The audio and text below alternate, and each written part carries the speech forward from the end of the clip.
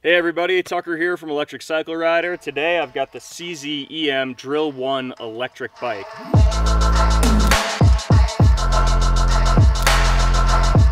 The Drill One weighs in at 115 pounds and the motor has a peak output of 15 kilowatts. It's suspended by a Manitou Dorado front fork and an Elka rear shock.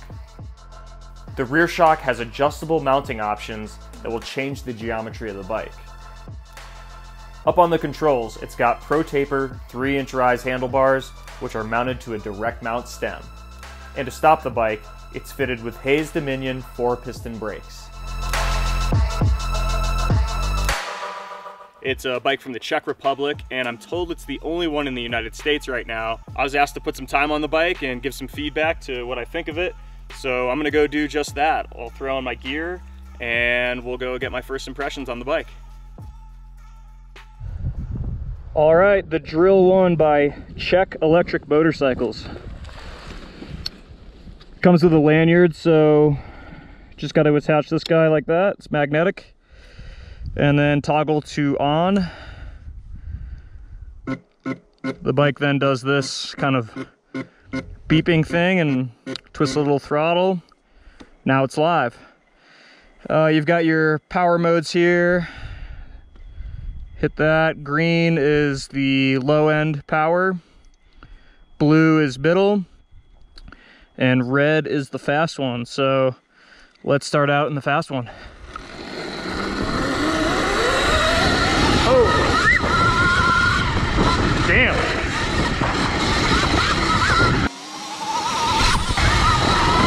Wow, this thing's fast. Really powerful.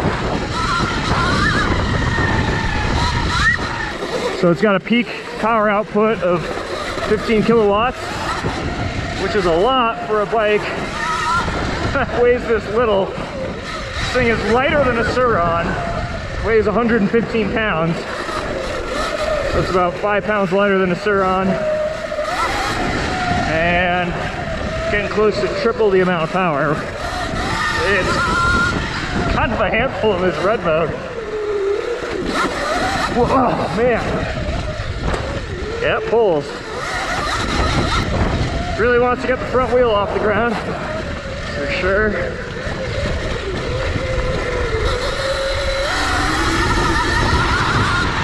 Man.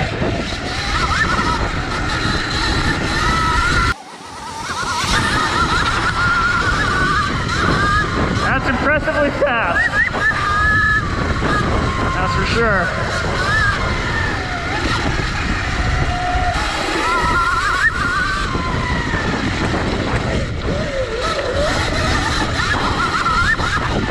Man, I gotta remind myself that this is the only one in the United States right now. Probably tone it down a little bit. Definitely don't want to crash this bike, which is something that I've been doing a lot lately.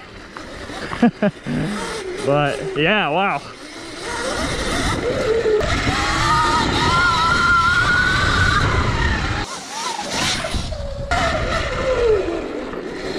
All right, so this bike just feels really light and really powerful. If you can't tell, that's all I'm talking about so far. It's an interesting bike to ride. It's interesting because it's definitely another one of the style bikes that's kind of a moto mountain bike hybrid. It utilizes a lot of mountain bike parts.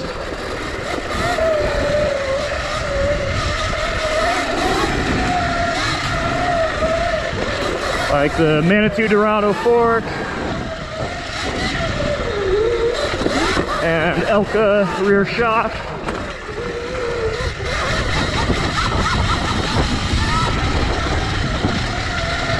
It's got Dominion brakes,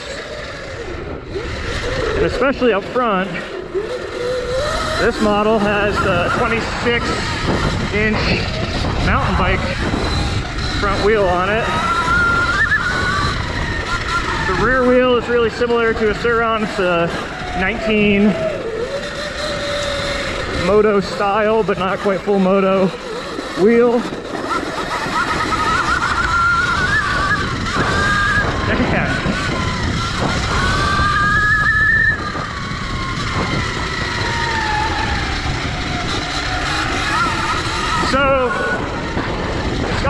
same characteristics that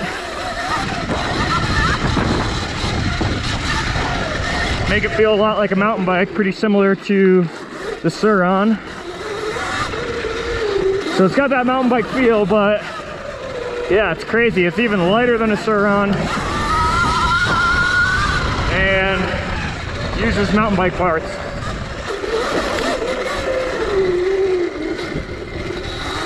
So you can get a moto wheel option for this bike, which I would be interested in doing.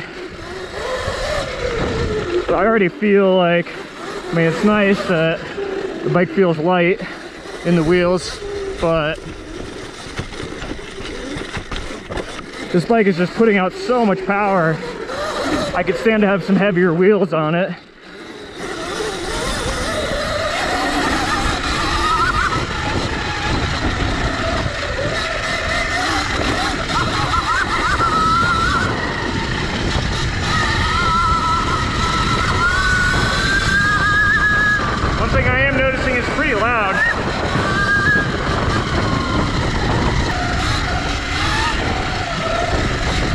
Sure if it's louder than the free ride, probably a pretty similar decibel as the free ride, but it sounds different. A lot of it's coming from that chain.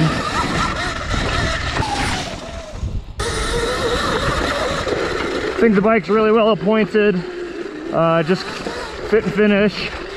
The welds on the bike look really good. Really good brakes.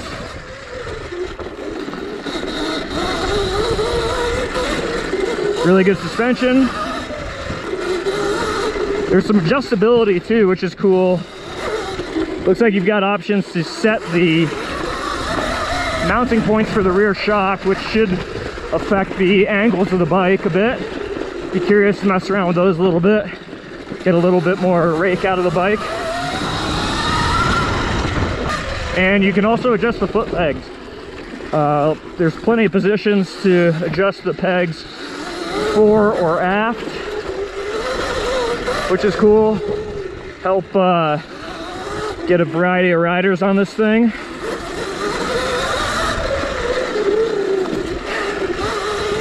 It's a taller bike than the Sur-Ron for sure. Feels more like a full-size bike. In terms of height, the Sur-Ron feels small. This does not feel too small, especially with the Pro Taper bars on it. But the seat height is just higher. It's also got a nice seat too. I really like the seat on the bike because it's basically a full-size seat. You can really get up on the front of the bike and sit where the gas tank would be, which is nice. Because the Sur-Ron, you're kind of sitting on the battery department. It doesn't seem like you can hot swap these batteries very easily, but that's something I need to get answered.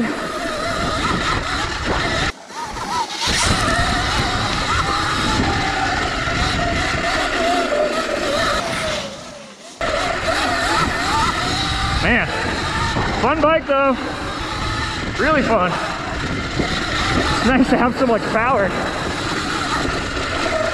All right, let's switch it down. Let's get out of this red mode here and see what the other power maps are like.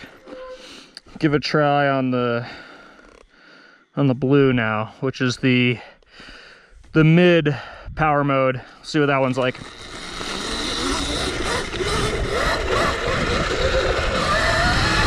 Yeah, still feels really strong. Let's see if we can get out in the open here and what it does.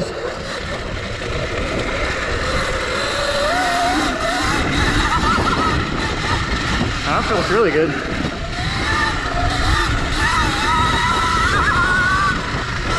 Huh. Yeah, it feels, I mean, not as hard of a hit right off the bottom as red.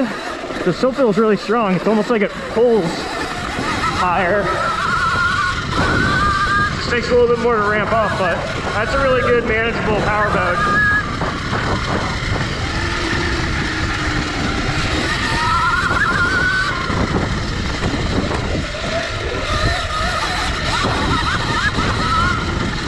I feel like red could get you into trouble. Blue feels like it won't hit as hard off the bottom.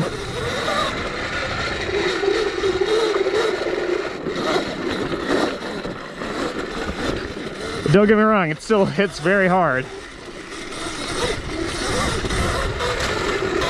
The mid mode on this bike would definitely still smoke a Sur-Ron.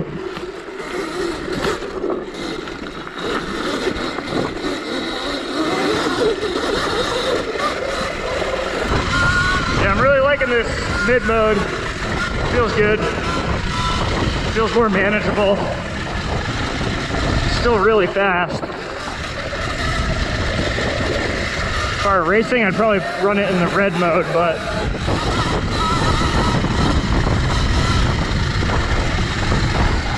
this feels really good.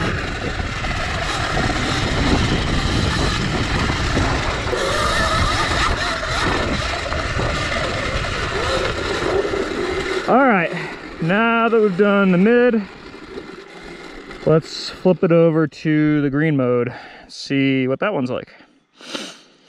This is the Eco, so probably pretty tame. We'll see. Yeah, real tame. That's kind of nice though, that kind of opens up the options for different riders on this bike, because the green mode is really manageable. So even if you weren't wanting a ton of power, you didn't quite have that need for speed, still get this bike and run it in the green mode, which feels pretty similar to how a Sur-Ron X feels in its eco mode. Maybe a little faster than that, but yeah, nice to have options, right? Really opens the bike up for a wide range of riders. But yeah, that green mode's not for me.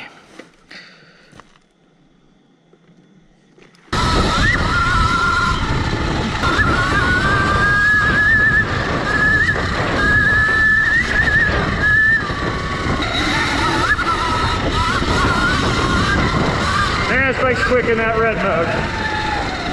I think they call it racing mode.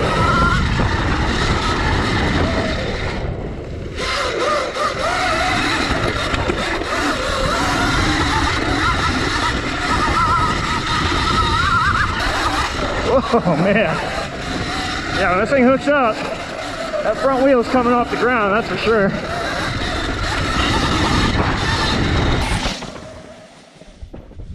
All right, guys, well, that was the first ride on the Czech electric motorcycles Drill One. Wow, it's fast, that's for sure. Power to weight ratio is pretty crazy on this bike. 15 kilowatts max. Weighing in at 115 pounds is pretty crazy. For comparison, the Freeride is about 18 peak output kilowatts, but that bike weighs 250 pounds. So it's pretty wildly fast, I'd say, which is really fun when you want it. Dialing it back down to that mid power mode is probably most suitable for at least trail riding, because you get out of whack and grab a handful, this thing will get the front wheel off the ground very easily. So something to keep in mind there. But I think the craftsmanship of the bike is really good. All the welds and design, it seems like a lot of time and effort and skill went into designing this bike. That is very noticeable when you look at the bike. The bike is on the louder side, as you could hear from the riding footage, I'm sure. It's chain driven, so a lot of that noise seems to be coming from there. But yeah, not the quietest electric bike, but you know, sometimes you got to make a sacrifice for power. Yeah, it's a really interesting bike. I do need to spend some more time on it. You know, this is really my first ride, so I don't like to get too in depth on my feelings on it just yet. You know, it deserves a bit more riding before I get to that point, but I would like to try the moto wheels on it. I know that they offer a moto wheel setup for this bike. I think that that'd be really great. I would personally like that a lot. So hopefully I'll get my hands on those. But my overall first impressions of the bike are really positive. I think it's a really cool offering. I hope that it becomes available in the United States. Like I said, this is the only one right now, and I am testing it to give some feedback. So I'm going to do some more of that. If there's anything on this bike that you guys want to see or want to know about, shoot me a note in the comment section of the video here. Just tell me what you'd like to know, and we'll try to make sure that that gets answered. Maybe I can do a follow-up video and answer some of your questions that you might have about this bike. So fire away, and thanks as always for watching, guys.